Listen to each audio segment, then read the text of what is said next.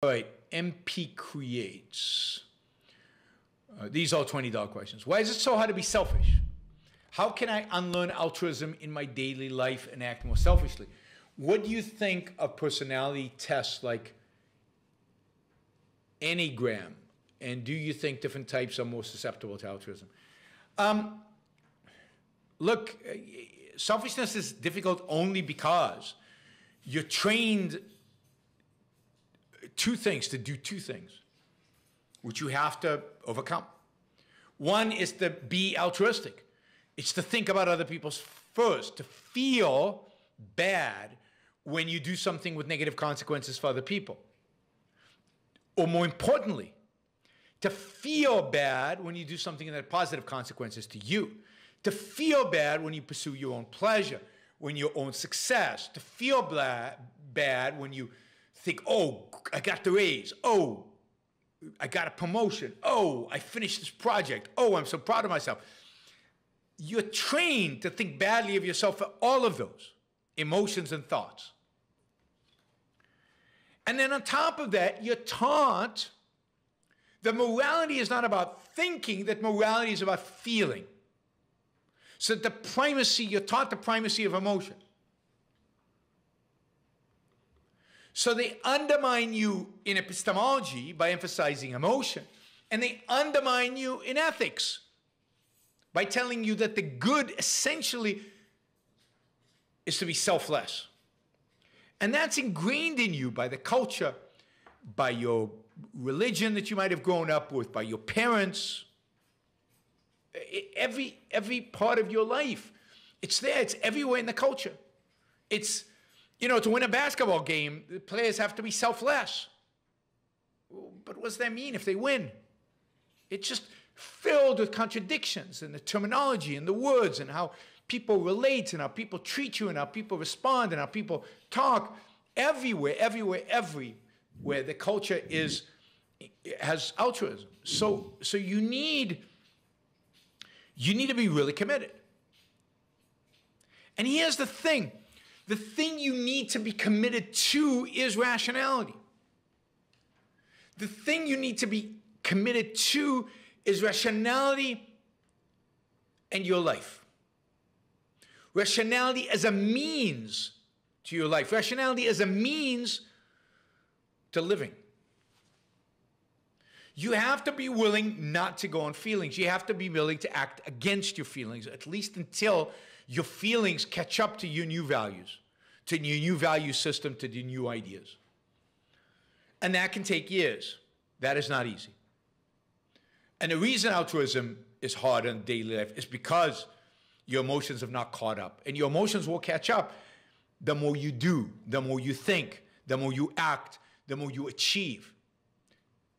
And the more you fight them, the more you recognize the emotion, recognize the source as being altruism, reject it, continue on your path.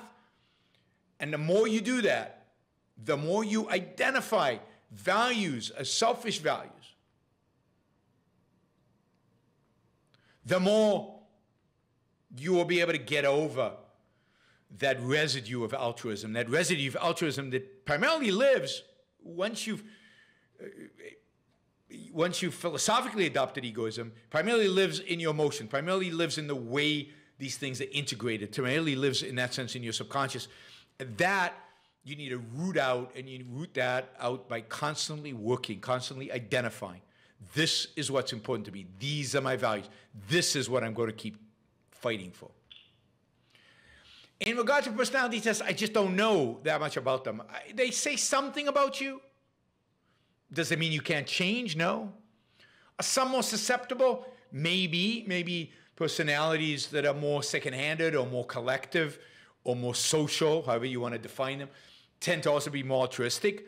And then, you know, when you, in order to defeat your altruism, maybe you have to change your personality to some extent. Are you capable of changing your personality? Absolutely. Up to a point. You can't change everything, but you can change a lot. So what this requires is focus, effort, constant reminder of your values, constant reminder of the purpose of your values, your own happiness, constant striving to those values, and constant understanding of where the emotions telling you to be altruistic are coming from. Don't repress them. Identify them, but reject them. Not in a sense of repressing them, in a sense of ignoring them. Continuing to act, feeling them, identifying where they come from, saying to yourself, no, this is inconsistent with my values. I'm not going to act on these emotions. These emotions need to change. So there's a difference between repressing and, in a sense, ignoring when it comes to action. The whole point of objectivism is you don't act based on emotions. And altruism is deeply embedded, in a sense, in your emotions. These are the value judgments you came to when you were a child, when you were growing up, when you had a different philosophy, implicitly. You have to change the value judgments. But changing those values judgment is going to take time. I'm actually going to have Jean Maroney on, who does a lot of work around these areas. And we'll talk about that. That'll be a great question for her, MP Creates, when she's on. Later this month on a Thursday.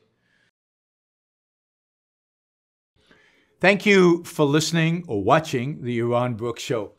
If you'd like to support the show, we make it as easy as possible for you to trade with me. You get value from listening. You get value from watching.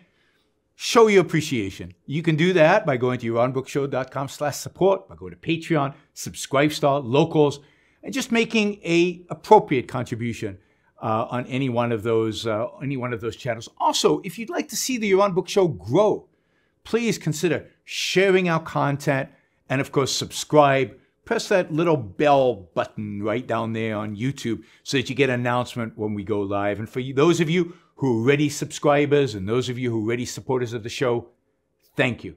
I very much appreciate it.